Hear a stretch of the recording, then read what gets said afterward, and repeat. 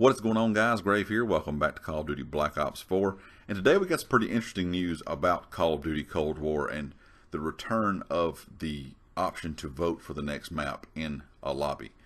Yesterday, of course, during the reveal event, there was a lot of pro players, streamers, YouTubers, that kind of thing playing in the reveal event.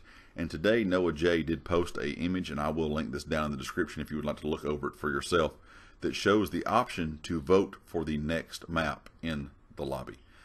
So this was not a feature in Call of Duty Modern Warfare. Of course, a lot of people wanted this feature, but it was never added.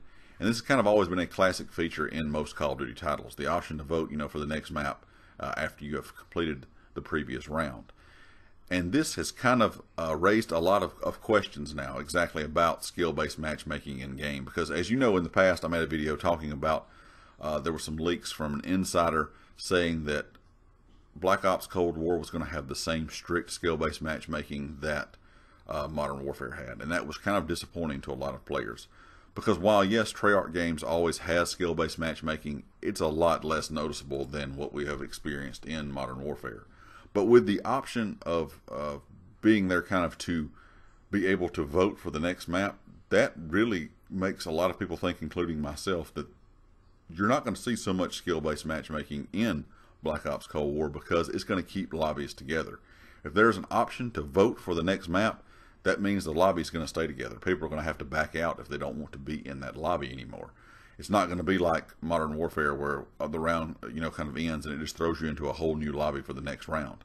If you're going to have the option to vote for the map, it should give you the option also to stay in that lobby. You should not be swapping lobbies from round to round. You're actually going to stay in the lobby like you had in past Call of Duty titles, and then vote if you want to play, this map or that map. You'll have a choice between the two, or you can just back out of the lobby completely and find a new lobby altogether.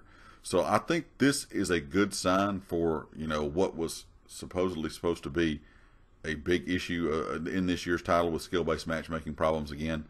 Hopefully this is going to be the case. Hopefully that was not just something in the alpha build. Hopefully this will be in the full game. We'll get to see when the beta comes out, of course, and I'm curious to see also how these lobbies will work. I'm assuming, like I said, it's going to keep you in that same lobby and allow you to vote for the next map that you want to play.